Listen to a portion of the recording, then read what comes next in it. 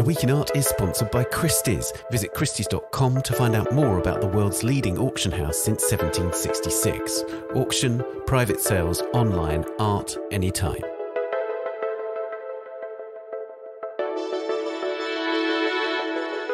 Hello, it's The Week in Art. I'm Ben Luke. This week, the latest annual art market report is published in the midst of panic in the banks. So how might the art world be affected? Plus, a big hip-hop show in Baltimore and Juan de Pareja, the artist enslaved by Velázquez.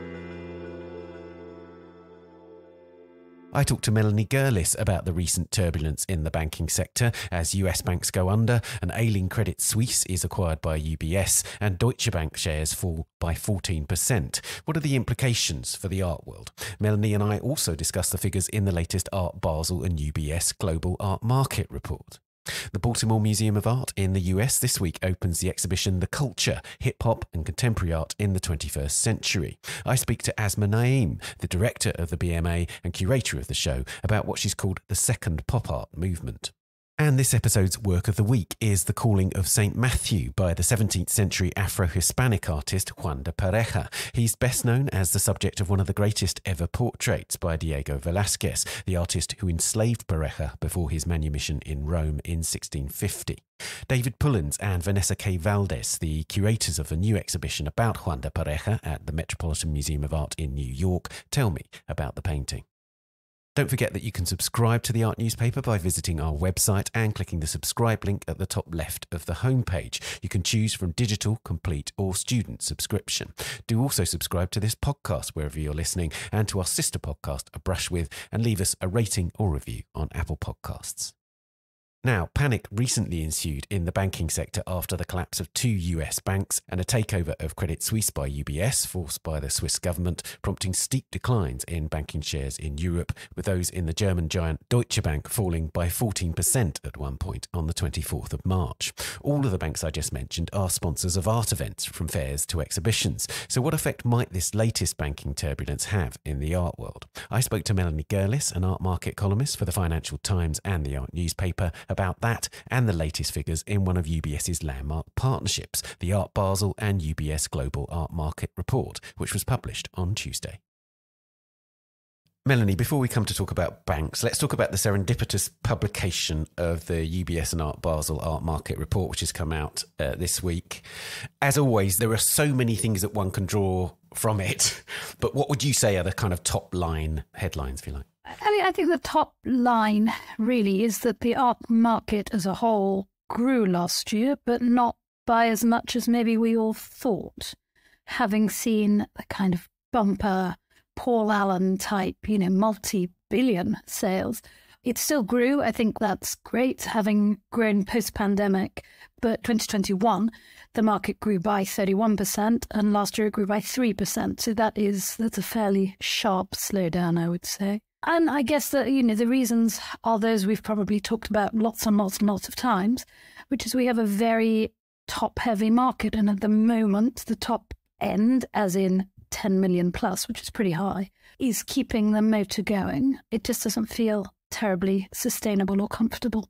Exactly. And so just to drill down into that a bit more, it's really notable that basically in every sector of the art market, the kind of headline top figures, the Paul Allen sale, like you talked about, the big sales through the galleries and so on, are not keeping the market afloat as such, but they're what's driving any growth at all, basically.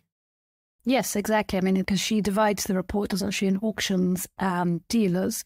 And in the auction sector, it was only the 10 million plus level that gained, and for dealers it was only those with a turnover of 10 million, that did staggeringly well. So yeah, it's exactly that. And in terms of the markets, UK is back up into second, but that's only really because of China and COVID, isn't it?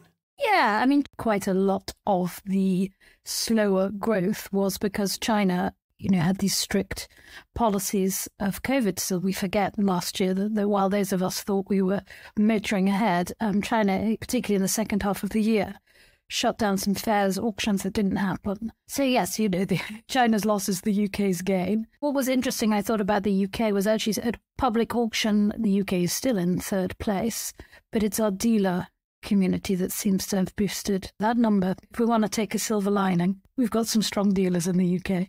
And the interesting thing, of course, about the UK is for years we've been talking about the UK versus France. It's still probably too early for Brexit's full effects to be detected, but it's still, I think it's probably holding up more than some people thought it would have done in 2016, then when Britain actually left the EU and so on. It is. The strength of the dollar hit the euro more than, not to get too technical, but more than it did the pound because it was for longer through the year. So that didn't help France. But yes, the UK is distinctly one of the top three markets. And actually France is facing its own regulatory issues at the moment. So let's see. And finally, very little surprise that the biggest fall in terms of the art market last year was in NFTs. Tell us about that. Yes. I've just written a sort of long report on it for the Financial Times, and I didn't even mention NFTs. I think there is a sense in the report that digital art and blockchain, haven't gone away. They are there in some form, but certainly we're not talking about them as much. So, banks then. This latest series of events, would you describe it as a banking crisis, or are we just witnessing a wobble, do you think? I think at the moment it's a wobble that we have to keep all our fingers crossed doesn't turn into a crisis. There are definitely echoes of 2008 and 2009 which make us all feel pretty uncomfortable, but at the moment it's relatively contained. And I think it sort of depends where you sit as well. I think if you're in San Francisco, it's probably a lot more frightening than in London. Right. Which is why, in a way, when the mini contagion seemed to spread to Credit Suisse, that was really when we in Europe were like, oh my goodness. And it's just a question of, yes, how contained it can be. Obviously, banks are involved in the art world, but to what extent are they involved in the art world and in what ways? Well, in a fairly major way, they've become the kind of de facto sector for sponsorship, partly because we don't want oil companies anymore, and partly because, in the scheme of things, what a bank can give to a museum or an art fair compared to the amount that they generate is fairly small. And it's always helped the banks, I think, because banking, let's face it, is not a very exciting looking industry, and if they can channel their money into art, it makes them all a bit more glamorous. Right, yeah. Now, Credit Suisse are one of the companies that they've actually been taken over by UBS, a forced takeover. Yeah. They have been very major sponsors in Switzerland particularly, but in terms of internationally, their major sponsorship is at the National Gallery in London. In a way, that's kind of the headline sponsorship for the company worldwide, I'd say. Yes, and I mean, I suspect in the scheme of things, this is pretty low in their list of things to sort out. But it's nerve-wracking times. I didn't think banks sign up forever. Who knows? Who knows even if the brand, you could argue it's a tainted brand now. Who knows if that will survive and where an institution like the National Gallery fits in. We don't know. You would hope, as I said, it's a small enough amount and it's in the interest of whatever the bank may or may not be called to keep it going. But sometimes when times are tough, if you're looking for an excuse to pull the plug, they do have an excuse to pull the plug. Right. And UBS is a major art sponsor in its own sense. It's got a major collection and all those kind of things. So in a way, if Credit Suisse was going to be taken over by another bank, this, from the art world's point of view, is probably as good a company to have taken it over as any. Yes, that's a really good point. I think, you couldn't wish for a better brand, really. I think, I don't know the exact numbers, but I would not be surprised if UBS was the biggest art world banking sponsor that there is. So yes, we know them. I know them because of their massive sponsorship of Art Basel. But we've just talked about the report. They do things all year round. So hopefully the addition of the National Gallery helps maintain that. And expands the portfolio. Exactly. In terms of takeovers and acquisitions and so on, as you say, it's such a small element ultimately of a bank's output. Do these sort of things get reviewed when takeovers happen? As in, there are certain policies around, for instance, social responsibility and sponsorship that are very much different from bank to bank, aren't there? Yes, often these things are at the whim of one person who sat one day in Switzerland and thought, I quite like art. So it's all quite fragile in a way. But yes, equally, CSR, corporate social responsibility, and diversity, and these things are all really, really important. for a bank to have. And hopefully they just sit and think, well, we've got something that fits the bill, so we'll just carry on. But it will definitely get looked at. Yeah, everything will. I mean, just to give you a flavour of that, about how much it's based upon individuals.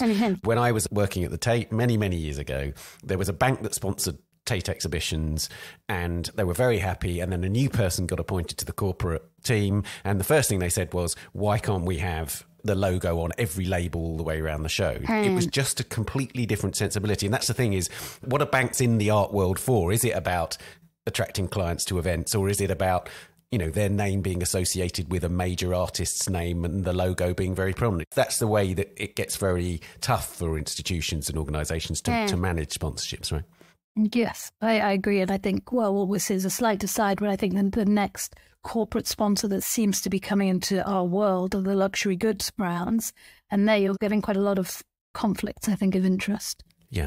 Now, there was some big news around Deutsche Bank last week particularly, and it was looking very dicey for Deutsche Bank. That seems to have gone a bit quieter now, but obviously Deutsche Bank are a major sponsor of Frieze.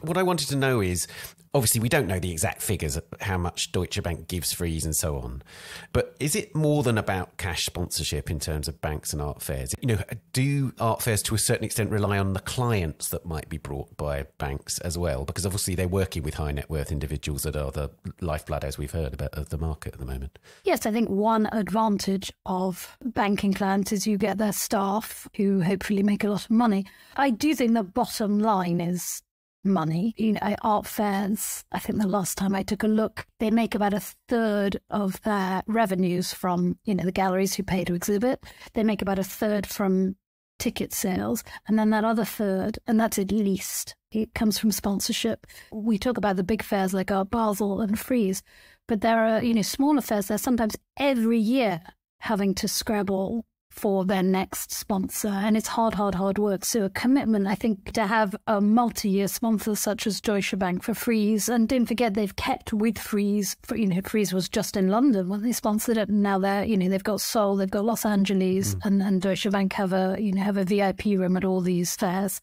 Before we talked, I suddenly remembered that Lehman Brothers was the first sponsor of Art HK. And of course, the next year it appeared there was no Lehman Brothers. The major fairs have a way of finding backers. But we may not be in an environment where that's as easy anymore. In terms of the sort of cause of the banking crisis then, it seems to me that this is, in a way, the kind of wider issue here. High interest rates are bad for the art market generally, right? Yeah, I think it is hard not to see them as bad news. I mean, again, we talked about Claire McAndrew's report. You've got on one level, and then don't forget we talked about Credit Suisse, you know, people are losing jobs. And one reason why banks sponsor our world events is that their employees rather like it and could spend money on art, and we're losing people. You know, in the same way, the art market has benefited when people were printing money. After the previous crisis, the art market benefit because there's a lot of cash in the system. And of course, when interest rates are super high, there's a lot less cash in the system.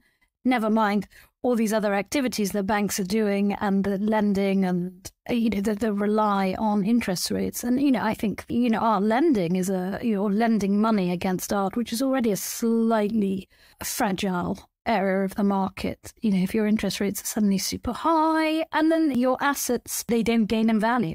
Technically, no, it's not very good news for the art market.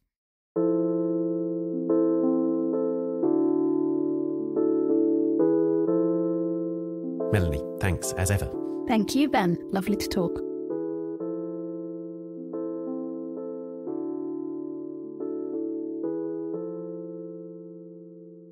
You can read articles on the banks and the art world and the Art Basel and UBS report online at theartnewspaper.com or on our app for iOS and Android. Coming up, hip-hop and contemporary art and a painting by Juan de Pareja. But first, here's this week's news bulletin. The Seattle Art Museum has instantly become home to one of the world's foremost collections of works by the American modernist sculptor Alexander Calder after receiving a gift from the former Microsoft president John Shirley and his wife Kim. The museum's previous Calder holdings numbered 13 pieces, consisting almost entirely of works on paper. The 48 items given by the Shirleys include more than 3 dozen sculptures, ranging from tabletop stables to monumental hanging mobiles and encompassing most of Calder's career, spanning 1927 to 1973. In addition to to the works, the Gerlis are giving the museum their 85-book Calder library, a $10 million endowment, and between $250,000 and $500,000 annually to support programming and research relating to Calder. In the pay gap reports for 2022 published by Art World organisations, the auction house Bonhams revealed that while women are still paid less than men at the company, that figure is narrowing. Women at Bonhams are now paid 92p for every £1 that men earn when comparing median hourly pay. In 2021, Bonhams paid women just 66p for every £1 a man earns, so it's a 39% rise. This is the closest to parity any major auction house has come since the UK government began to compel companies with more than 250 employees to submit salary data 5 years ago. At Christie's, the figure is 74p for every £1, and at Sotheby's, 73p for every £1. Could a virtually unknown Vermeer painting be languishing in the storeroom of the Philadelphia Museum of Art? Arie Vallert, a former Rijksmuseum scientific specialist, told a symposium in Amsterdam that he's convinced that there are two versions of The Guitar Player, a long-accepted Vermeer painting at Kenwood House in London, with a similar composition to the painting in the Philadelphia Museum. The Philadelphia painting was once assumed to be the original, but was downgraded to a copy when the Kenwood version, which is in superior condition, emerged in 1927. Vallert, who examined Philadelphia's picture and analysed paint samples, believes it's not only a 17th century work, but is actually a painting by Vermeer. He identified traces of ultramarine, an expensive pigment used by the master, as well as lead tin yellow, which went out of use in around 1700. He describes the pigments he found as combinations that nobody else used at the time. You can read all these stories and much more on the website or the app. We'll be back after this. The Week in Art is sponsored by Christie's. This April, Christie's presents 20th 21st Century Amsterdam, an exciting online auction bringing together leading international artists working in the past 120 years. Bidding opens from the 11th to the 25th of April, offering excellent examples by the Cobra Group, Group Zero, the German Enfant Terrible, and many more. Works are on view during the bidding period until the 24th of April in their Amsterdam galleries with free entry to all. Discover more at christies.com. Welcome back. Now, the Baltimore Museum of Art on Wednesday opened an exhibition entitled The Culture, Hip Hop and Contemporary Art in the 21st Century. It coincides with the 50th anniversary of the birth of hip hop, which has expanded from a movement born out of the experiences of Black and Latinx youth in the Bronx in New York in the 1970s to what Todd Boyd, the professor at the University of Southern California School of Cinematic Arts, better known as Notorious PhD, has called the most significant cultural achievement of the last 30 or 40 years. The show was co-organised by the St. Louis Art Museum, where it travels in August, and the BMA, whose director, Asma Naeem, joined me to discuss it. Asma, in the catalogue for this show, you make a very intriguing claim in your essay, which is that this is a second pop art movement, and I'll quote at you, but far more layered, polyphonic, commodified, sustained, and frankly popular than the 1960s one. So tell us more about that. Absolutely. So the ways in which hip hop and contemporary art have been colliding is understood on a certain level that many of us are familiar with. There's the story of Jean-Michel Basquiat and the ways in which he merged into the downtown punk rock scene, had some brief cameos in Debbie Harry videos, and obviously created a style of post-expressionism that had incredible ramifications for how we think of mark making in the post-war period. But what I found absolutely fascinating was the ways in which many of the key originators of the graffiti movement in hip hop were actually well versed in art historical traditions. You have folks like Fab Five Freddy who were going to the Met on a regular basis and had familiarized themselves not only with the antiquities traditions in visual expression, but also in terms of more contemporary and I would say modern traditions like pop art. And you see Fab Five Freddy specifically referencing Andy Warhol's Campbell's soup cans on the subway trains during that period. What I am arguing in the essay specifically, though, is that what many of us have studied in our art historical textbooks about pop art, about this kind of merging or a porosity between contemporary art making traditions, using or grafting from popular culture in the ways that Andy Warhol, Robert Rauschenberg, Jasper Johns, and many others, both here and across the pond in the UK, were relying on the everyday vernacular in their depictions. That was mainly a white-centered way of looking at the world. It featured many objects from the grocery stores or a way of living that was speaking to a certain kind of audience.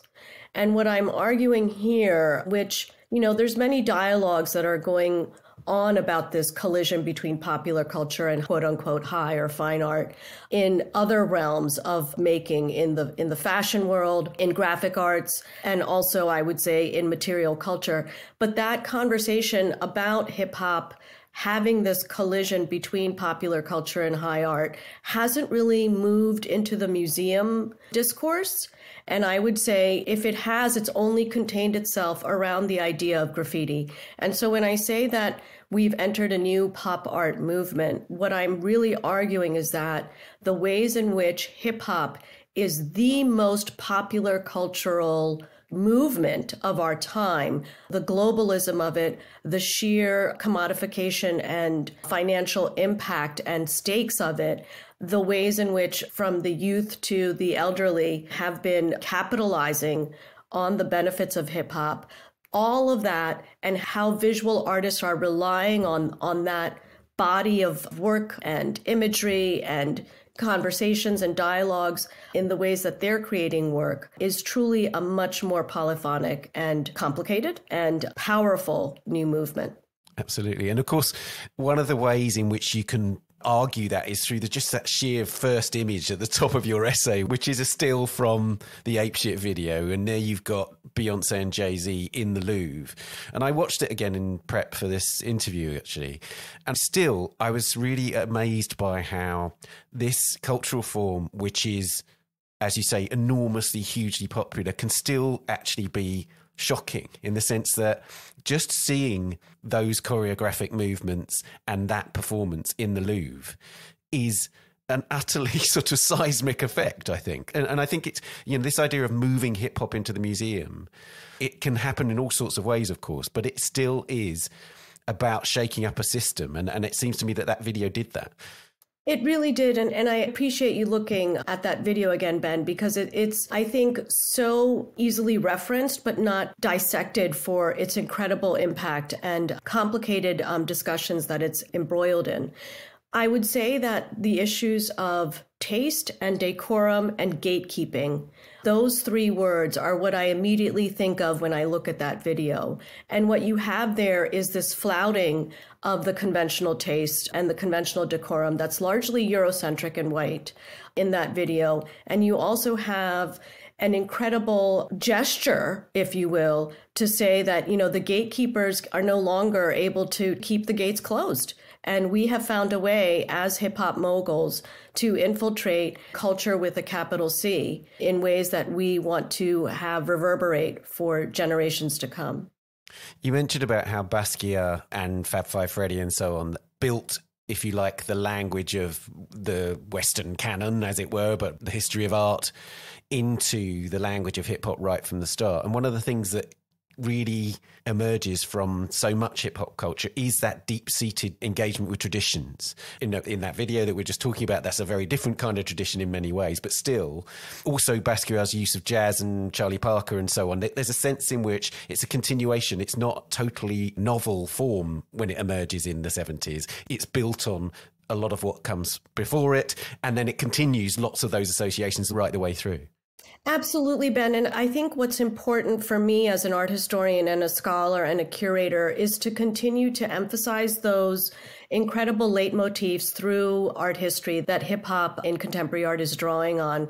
And I would also kind of complicate our understanding of hip hop by adding the additional element of the ways in which it's drawing on jazz and the jazz tradition. And what I would say is, that obviously Basquiat was greatly influenced by jazz and bebop, and there's a lot of references to jazz in modern and contemporary art. But what I'm arguing here, if I may, is that what jazz did for modernism is what hip hop is doing for contemporary art, but on a much more saturated and global scale.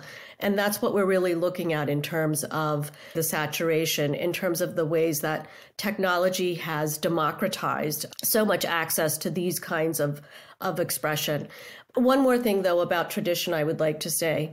What I find absolutely genius about the system of making that hip hop has created is the ways in which it's constantly about disrupting power and subversion. And so what you have with artists who are well versed in traditional making, like Roberto Lugo, a ceramicist, or Khalil Robert Irving, who's also taking ceramics to an incredibly rebellious form of expression, is that you have these individuals using those traditional methods that could be found in such things, and makers like Wedgwood, for example, but inverting them and emblazoning, images of Biggie, or suggesting the substrate of an actual city street, respectively, with Lugo's work and Irving's work. And I find that to be a constant dialogue that I want to have our visitors be aware of and be reminded of as they move through the exhibition. Can the exhibition be a history of hip-hop? I mean, it's such a loaded history. It's so complicated, as you referenced earlier on. To what extent can it be a history? Or to what extent can it just allude to certain specific moments? I think that's such a great question, Ben. And I like to use the plural for history for many reasons. And so there's many different histories embedded within hip hop. There's the incredibly magnetic local stories, those who have remained underground and to this day are continuing to practice hip hop, but have not reached that level of global fame. And then, of course, you have the global, moguls who have that kind of international stature. That's one set of histories. Another set of histories is just the ways in which the queer community has been engaged with the origins of hip hop and has continued to be a partner as hip hop kind of weaves through other kinds of genres like techno and club, and the ways in which contemporary hip hop / R&B singers like Beyonce are continuing to draw on the queer community as they explore this genre. So when I talk about the history of hip hop, I just wanted to add that proviso that it's multiple histories. And as you suggest, it's completely impossible to present a history of hip hop. And that's something that we are trying to gently remind visitors, that there are so many talented makers and practitioners that we tried our best to include those that we could, but there's obviously omissions. And what we also wanted to do was not provide a sense of comprehensiveness and also a sense of completeness, because as we know, there's so many aspects of those who have been underrepresented in the art world and the ways in which their histories or their archives are just now being revealed, revived, and the ways in which those kinds of stories need to come to the fore is important. So it's not a complete history of hip hop. And I also try to gently suggest to visitors that it's not a show about the history of hip hop. It's a show, it's an exhibition about this beautiful intersection, this kind of collision between hip hop and contemporary art from 2000 to now that does take a then and now approach. It, of course, introduces visitors to the original social histories and the political histories of the origins of hip hop, but then quickly catapults to the year 2000 to look at making from that point on. One of the things I'm really conscious of is about the ways in which artists have used, if you like, the strategies of hip hop. Like, for instance, when I spoke to Rashid Johnson and I asked him which artist was his first love, if you like, and he didn't choose a visual artist, he chose Rakim from Eric B. and Rakim, because his attitude inspired him. And this, it seems to me, is an interesting area, like the morality or the kind of moral position of hip hop, that kind of aggression that Rashid saw, or other factors, seems to be just as important as, for instance, the forms it takes and so on. I love that example. Thank you very much. And I think, Ben, what we're really talking about here is also just the notion of representation. who has the gaze and who has the power to hold our gaze. And of course, we're going to alter, that concept when we're talking about musicians.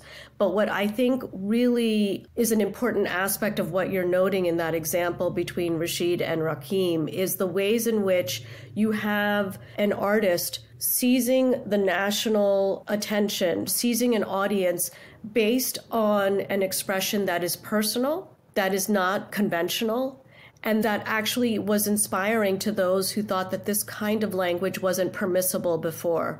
And I think that is something that I try to reference when I talk about the idea of canon and the ways in which hip hop has created a canon. And as we know, many people talk about the canon, but we all know that there's more than one canon. And the Western art historical canon continues to dominate how we in the museum world want to structure our exhibition schedule, our acquisitions, our programming. But what we're talking about with hip hop is, and this is what I argue for the entire exhibition and in my essay, is that you now have a canon that is only 50 years young, but has just as much force and influence and impact as Raphael's work or Leonardo's work for many artists practicing today. And so what you have in that Rashid Johnson example is a way in which he is inspired by and perhaps paying tribute to an artist whose excellence and technical proficiency and approach to making has allowed him to be the kind of artist he is today. And then that global sense that you've talked about, this idea of hip hop as a kind of now a absolutely global language and actually a creolized language. It's adapting in different parts of the world and feeding into other nations and so on. How much can you reflect that in the show? Because I know, for instance, there's a brilliant conversation with Todd Boyd in the catalogue in which he talks about going and seeing MC Solar in France and seeing this amazing impact that he's in a department store, and he wouldn't have heard that in US department stores in that time. That was in the 90s. So this sort of global significance, it seems to me, is vital. And how are you going to reflect that in the show? I think that is an important aspect of the exhibition that we tried to create in certain kind of photography, for example, by Mai Lucas, who was able to be in the Parisian scene and has created portraits of such incredible hip hop stars like MC Solar. We have depictions of rap artists from Mongolia, from Ulaanbaatar in the exhibition. We have some incredible Brazilian artists and South African artists also in the exhibition, whose conversations with the local hip hop histories influences their way of making. But I wanted to say that you find that global presence, I think, more deeply in our catalog, where we have contributors coming from Scotland by way of India, or Muslim feminists who are using hip hop to talk about the ways in which the hijab is actually a way of being empowered. And they're teaching that lesson through hip hop. But I think for us, if we had a few more years and if the pandemic hadn't interrupted our curation, it would have been far more global. But I do think, Ben, this is an interesting question, and I so appreciate it, because what I want listeners to begin to see are kind of the edges between the museum world, the art market, and artists in the world. And there's chasms between those three. And the ways in which, I can go to an art fair in Miami or in Paris at Paris Plus and see certain artists in the galleries that are there at the booths. The ways in which I can see certain artists in museum exhibitions. Very different from our research and our outreach to artists who are engaging with the history of hip hop, who haven't achieved that level of representation. And to illustrate this point even further, I would note that this is an exhibition unlike any other for me as a curator, in that most of the loans did not come from museums. Most of the loans came from either the artists themselves or collectors who have these works. And what I argue in my essay is that museums are all too ready to have that temporary exhibition about the intersection between hip hop and contemporary art. But have they gone that extra step in actually devoting their long-term resources and creating that long-tail enterprise of supporting these as acquisitions and adding them to their permanent collections? That is the true question. Yeah, that's a fascinating point. And also, one of the things that this speaks to, I think, is this curious position that hip hop has in culture, in the sense that is the most mainstream thing. It's probably the most universal language there is, in terms of musical language, cultural language, fashion language, whatever. And yet at the same time, it still has that capacity to be sort of countercultural, which seems somehow a paradox. But it's a very particular position it holds in society, because like I was talking about the video earlier on, it still has the power to shock, it has the power to take the wider culture by surprise. It's truly an interesting paradox, and I would say one of the most, I think, slippery aspects of hip hop, if you will, and popular culture and contemporary art making. I've had numerous conversations with colleagues who have studied the ways in which musical movements intersect with art making. And when you look at things like jazz, or movements like jazz, or even movements like punk rock, what you see in those kinds of genres is this constant position of outsider. Jazz has not permeated our daily world. Punk rock has not permeated our daily world in the ways that hip hop has. And in some ways, if punk rock did permeate our daily world the ways that hip hop has, many of us would be, standing up in protest that punk rock has lost its essence. How can hip hop continue to maintain that dual position, if you will, of being authentic and counterculture, but also being so mainstream? I don't have the answer to that. I think that there are some interesting approaches to beginning to understand that kind of duality in thinking through ideas of decorum and taste, and the ways in which the youth continue to drive so much of what is understood as hip hop today. But I think that also, there is, if I may say it, a sheer moment of celebration for the fact that here are these folks who have been the underdogs, who have been in the shadows, communities, minorities, folks who have not had the hegemony that the white Eurocentric world has had. And when you see them having control and taking the stage, you just want to root for them. One of the things about hip hop that, especially in the wider discussion, is about that there are certain things like its hypermasculinity which come to the fore every now and again. But I noticed that, like, in the kind of artists that you're showing and in the catalogue, you're very keen to emphasise how actually those perceptions that some may have of hip hop are really at an extreme end, and it's actually a very inclusive form in many ways. And it seems to me that that's summed up by that fantastic Greg Tate quote in which he says, hip hop is pumas and a hoodie today, but why not leather fringe and sequins tomorrow? That seems to sum it up. If we can just take a moment to acknowledge the genius that is Greg Tate. He was an incredible thinker, an incredible thought partner at the outset of this exhibition, and gave me so much support. And this entire catalog is dedicated to him and his memory and his work.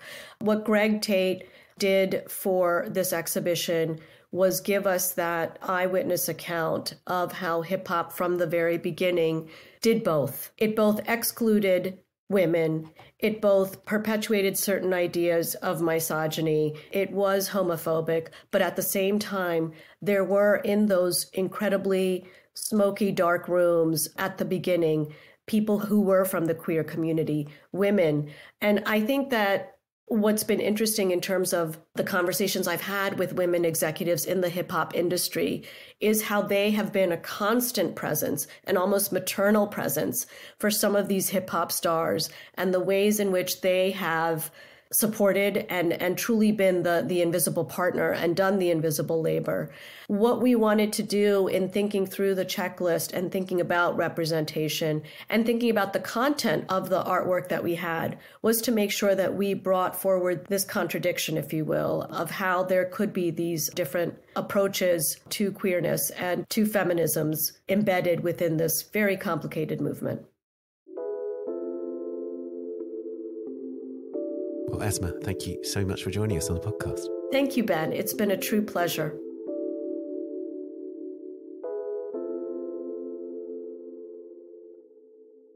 The Culture, Hip Hop and Contemporary Art in the 21st Century is at the Baltimore Museum of Art until the 16th of July, and then at the St. Louis Art Museum from the 26th of August to the 1st of January 2024.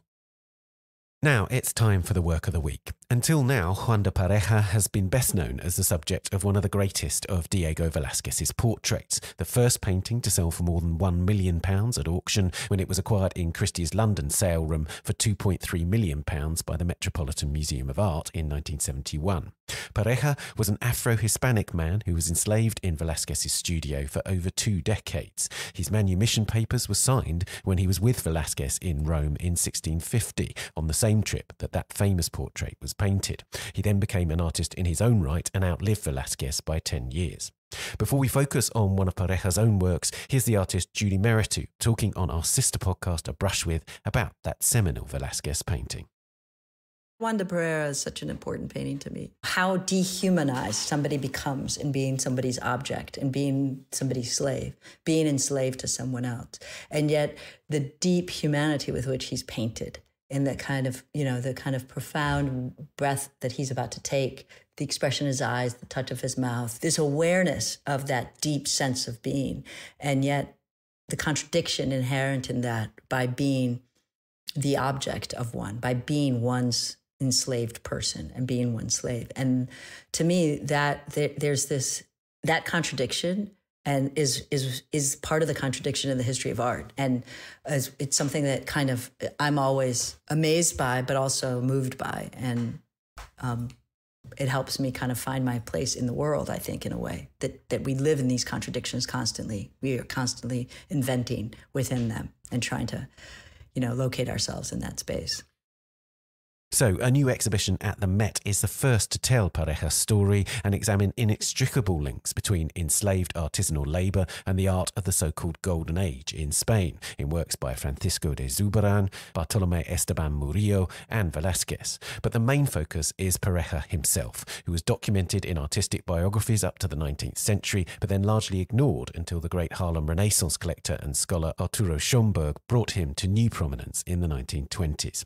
The exhibition features several of Pareja's paintings, including his largest, The Calling of St. Matthew, painted in 1661 and lent to the Met by the Prado Museum in Madrid. I spoke to the co-curators of the exhibition, David Pullins and Vanessa K. Valdés, about the painting and the artist. David, I'd like to begin with just a brief biographical sketch. Could you just tell us who Juan de Pareja was? So we know that Juan de Pareja is born around 1608 in the city of Antequera, which is in the south of Spain. And he doesn't actually reappear in the records until 1634 with Velázquez. So those years we can only speculate about, really, at this stage. But from 1634 until 1650, when the manumission papers are signed by Velázquez, he's freed 4 years later. That's a period that we can document in large part because of his proximity to Velázquez, who's, of course, one of the most studied of artists. Then, subsequent to that, at the end of his life, the documentation really comes, and I think most excitingly, through the fact that he left a large body, at least a dozen solidly attributed works, and beyond that we're trying to build out, but to really understand him as a record, a legacy, not necessarily in writing yet, although those might emerge from the archives, bits and pieces have, but largely through enormous canvases that really haven't been unpacked as documents at the end of his life, as art historical documents. Tell us about the art historical record, if you like, about Juan de Pareja, because, of course, in the 20th century, he's almost undocumented, it seems. But before that, there were examples. Palomino, the great biographer of Spanish artists, for instance, wrote about him, and as did others all the way through to the 19th century, right? The thing about it really is that in many ways, I often say that Juan de Pareja's name was probably better known in the 19th century than it is today. And essentially, it was sort of lost by the early 20th century. Of course, his name was known for in his own lifetime, but beyond that, its association with the Met's painting, the sitter was never in question. He was always known.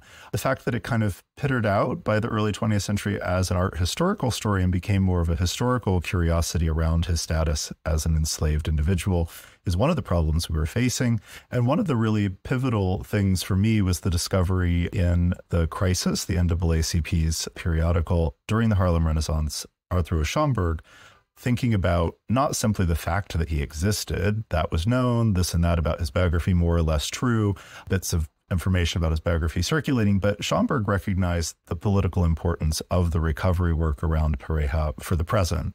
And that had this amazing kind of resonance, obviously, for us in the early 21st century, to think 100 years before, someone not only saw the figure of Pareja in the past, but saw him for what he might mean for the present. And that's really how I came to first speak to Vanessa, who had written a biography of Schönberg.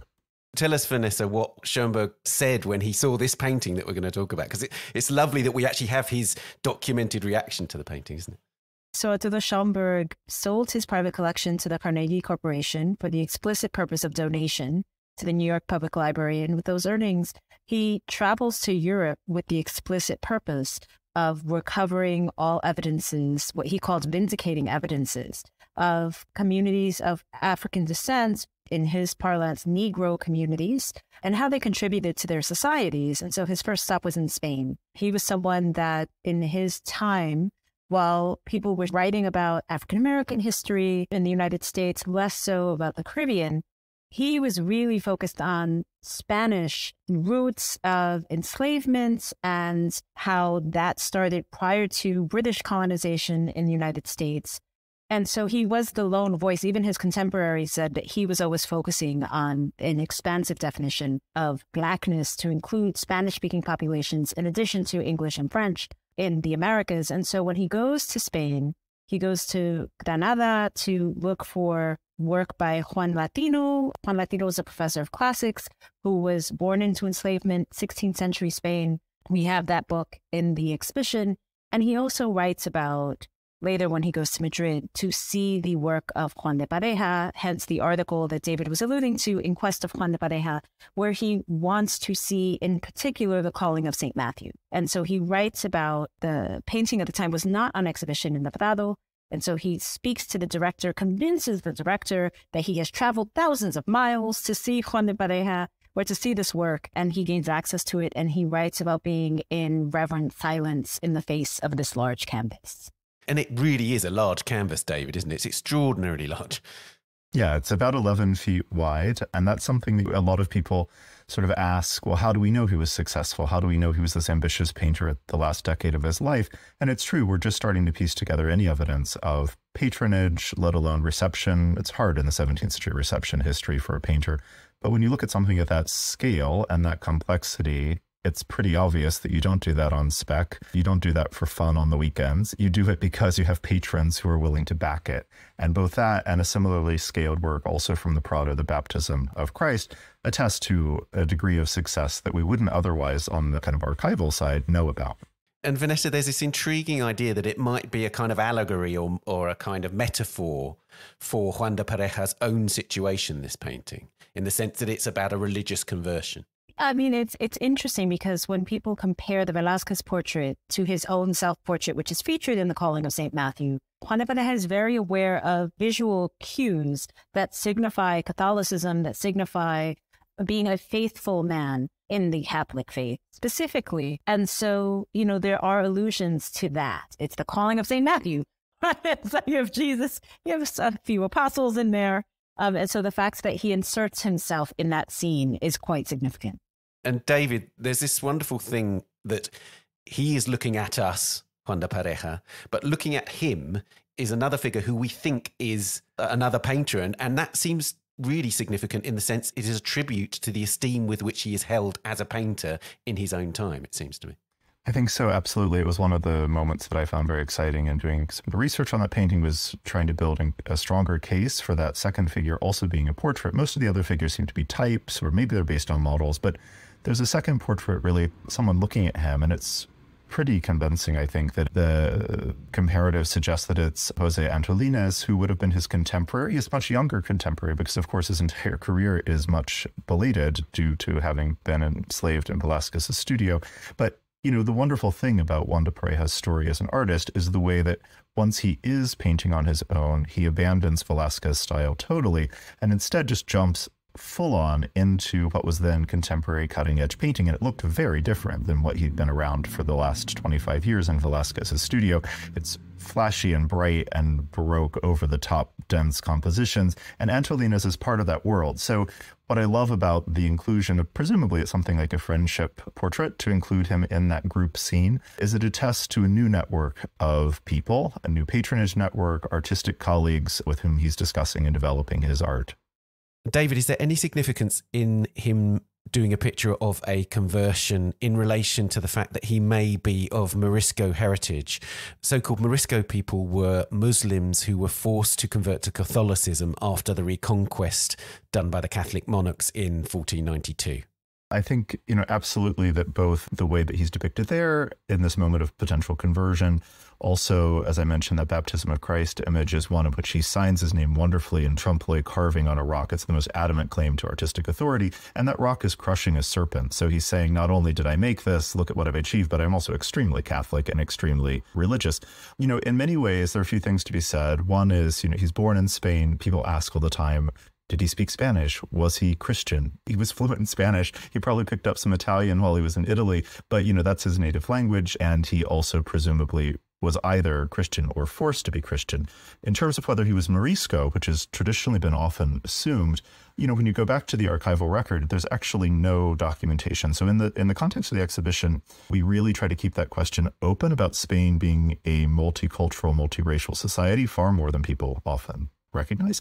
And the early documents around him, first of all, in his own lifetime, there's absolutely no writing about the color of his skin or his ethnic origins, racial background at all. The first mention at all is in Palomino, which he's as close as you can get, but he's in the 1720s. He mentions that Juan de Pareja is of a strange color that you can interpret however you like, and of mixed heritage.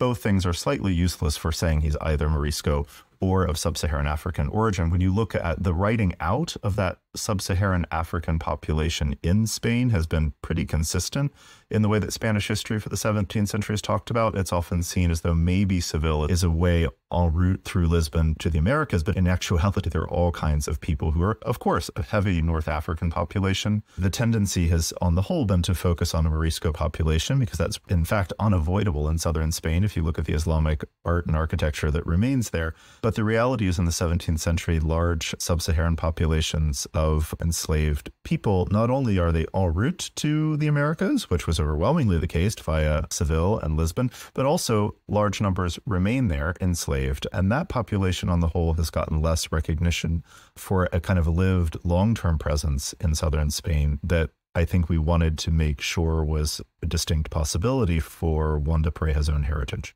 We are very well aware of not only a legacy of assigning this identity to Juan de Pareja, I think it is a point of conversation because what I have found, I am a scholar of Afro-Latin American studies and Afro-Latinx studies.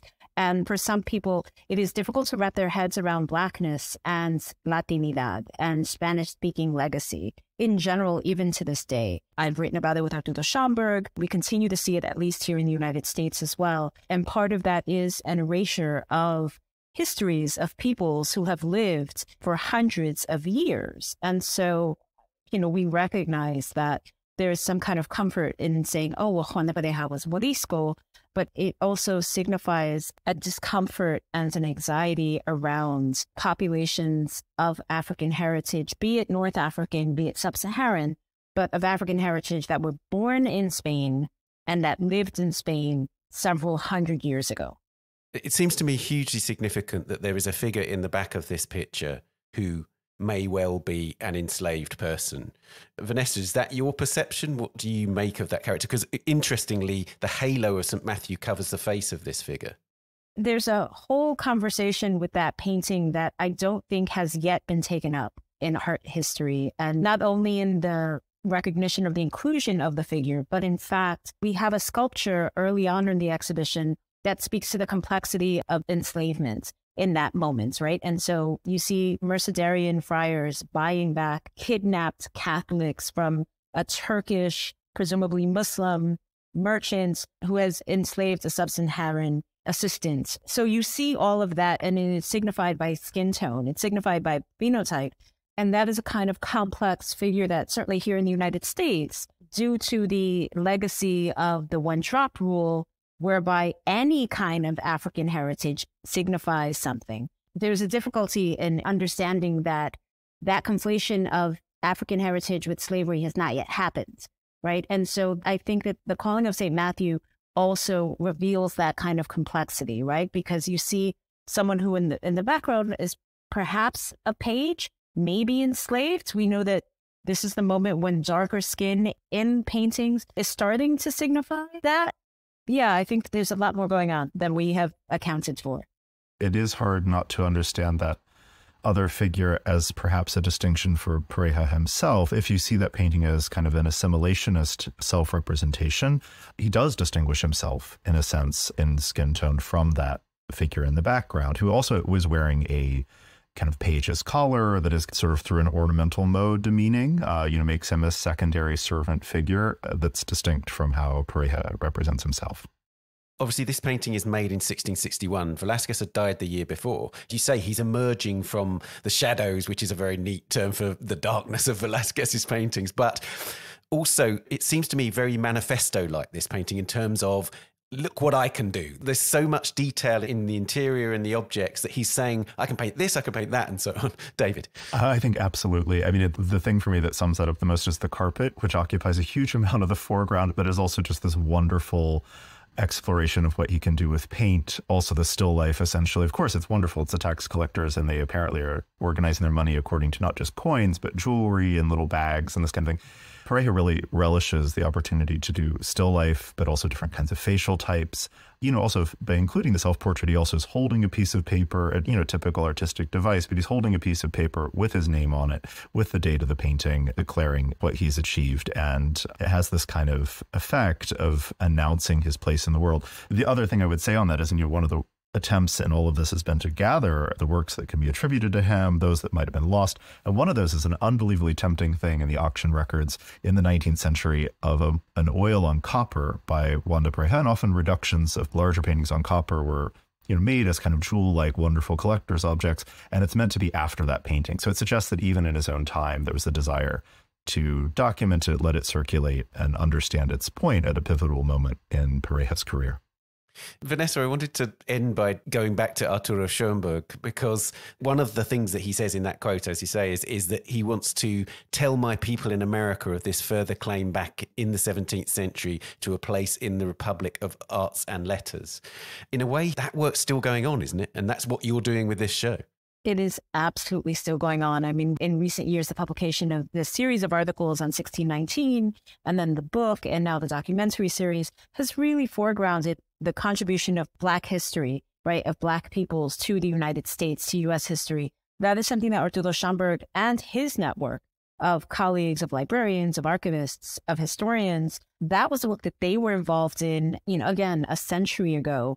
And a century ago, we're looking at 60 years after Reconstruction and the end of the Civil War. And so, there's a constant need to revive a history, right? And to say, when we are thinking about a whole people and the contributors to a nation, looking and acknowledging and recognizing the contributions of everyone in that space. And so I am so very honored and pleased to have been invited to bring Arturo Schoenberg into this, again, to say, not just, in this 2023 moment that we are asking these questions, but in fact, again, a century ago, someone else in New York City, prior to the arrival of Velázquez's portrait, was also asking these questions.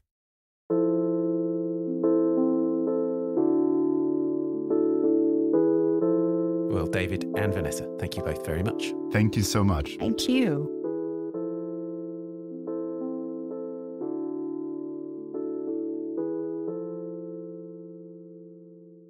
Juan de Pareja, Afro-Hispanic painter, is at the Metropolitan Museum of Art in New York until the 16th of July. And that's it for this episode. You can find us on Twitter @TanAudio and on Facebook and Instagram, of course. The Week in Art is produced by Amy Dawson, Judy Michalska and David Clack. And David is also the editor and sound designer. Thanks also to Daniela Hathaway and to our guests, Melanie, Asma, David and Vanessa. And thank you for listening. We'll see you next week. Bye for now. The Week in Art is sponsored by Christie's. Visit Christie's.com to find out more about the world's leading auction house since 1766. Auction, private sales, online, art, anytime.